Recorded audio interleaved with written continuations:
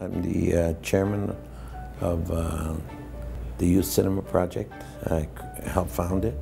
It was an evolutionary process that started back in 1998 and then kind of evolved. But the real core of this came with the help of two instructors, Jessica and Polo. They both came along and really defined it. I gave them the backing, and they set up a curriculum, and it took years. It took about 8-9 years for it to really understand itself. There was a lot of trial and error. You know, they have to use their creative thinking skills and problem-solving skills. It's when they shoot their films, nothing, goes as they planned. We're providing students of color a way for them to find their voice, because we don't tell them what to write, we just show them how to write.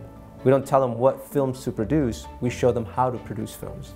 This program is for all kids, but we've insisted on maintaining the name Latino Film Institute, not because it's focused on Latino kids, although it is because they're more at risk, but because this is a gift to the Latino community, to all kids.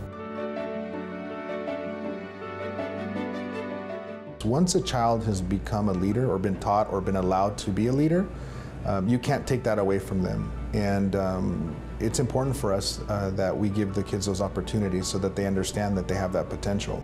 My goal is to continue the expansion of the Youth Cinema Project filmmaking program. Students are immersed and engaged in learning. They're collaborating with each other, and they've acquired so many amazing skills from listening, speaking, writing, and working alongside each other to create their stories and then produce them in a film.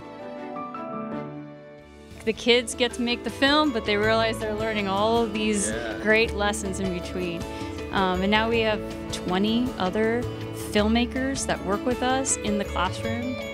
They go to the classroom just like Polo and myself, and they work together in pairs and take kids from pre-production all the way to post-production. And as you can see, we also teach them media. Incredible, yes. Distribution. Mixed media, exactly. Yes.